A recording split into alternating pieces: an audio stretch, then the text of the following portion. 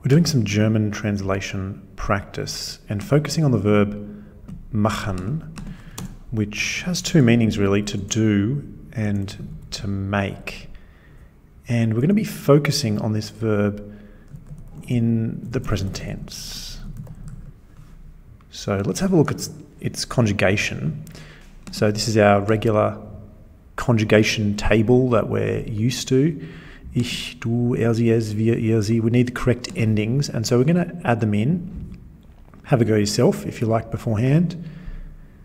Ich mache, du machst, er, sie, es macht, wir machen, ihr macht, and sie machen. It's a very regular verb following our regular verb endings.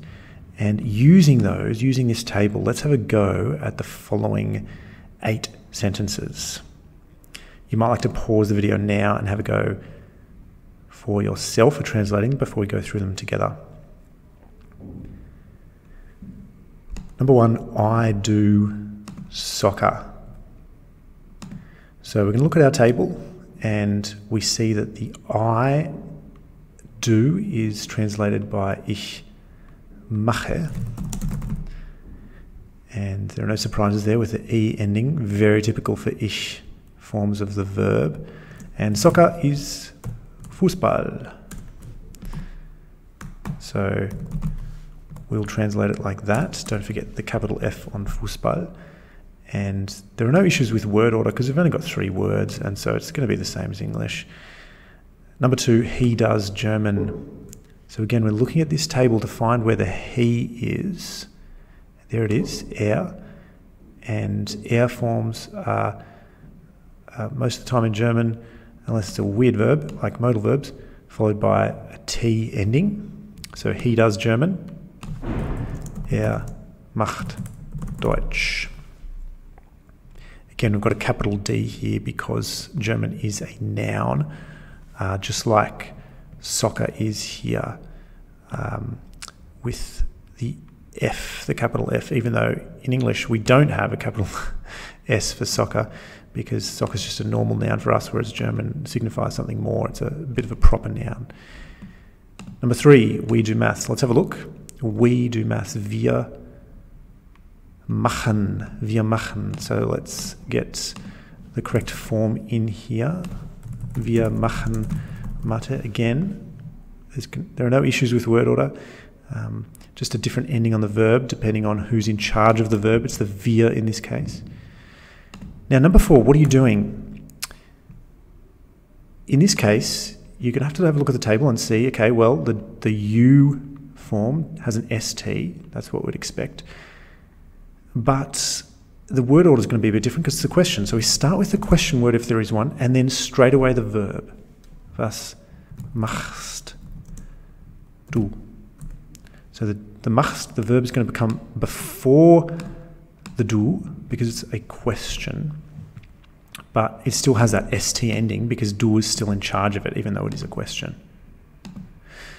Number 5 is a bit of an idiom, and it's when you want to tell somebody that you're going to do something. Right, we'll do it. And this is what it is. Gut mache ich. Gut mache ich. So don't worry too much about the word order here. Really, there's a word here which is sort of silent. Das mache ich, something like that. But that's a handy phrase to use. Notice the E ending there for the ich form. Number 6, Dad's making the meal. Papa macht das Essen. So how do we get that? Well, we have to look at the table and find, well, where's Dad? Where's Papa?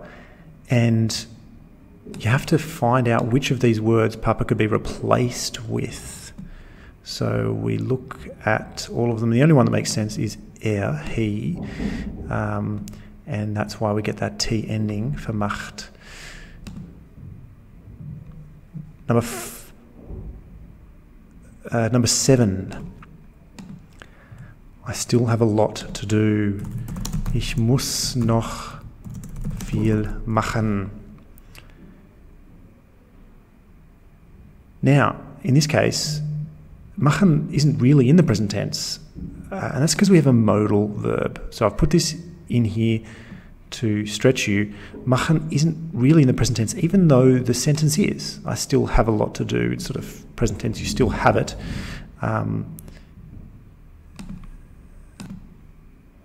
Or have to do it. I have to do a lot. I still have to do a lot, or have a lot to do, indicating a sense of obligation here. And machen, as the second verb, it's not going to have an ending. So don't confuse it for these two. Machen is not wir or the Sie form here. It's because it's the second verb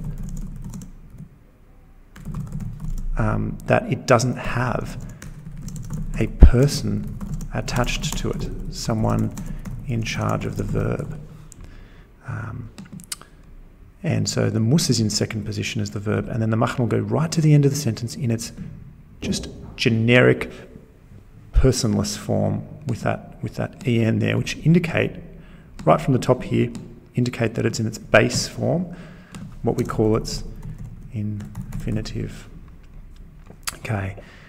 Number 8, last one. What are they doing this evening? Again, we have a question. So we have a question word. If we've got a question word, we'll put the German question word straight away. And then we put the verb, was machen, right? Because we're getting this machen from they, sie machen. Was machen sie heute Abend? What are they doing this evening? And the verb is in second position there, as we've discussed, because of the question word to start with. So the person in charge of the verb comes after it, and really apart from that, it's quite simple. This evening in German is translated by today evening, heute Abend, but it's good to see in a question how the conjugation rules with the correct ending still apply, even though the word order will be slightly different.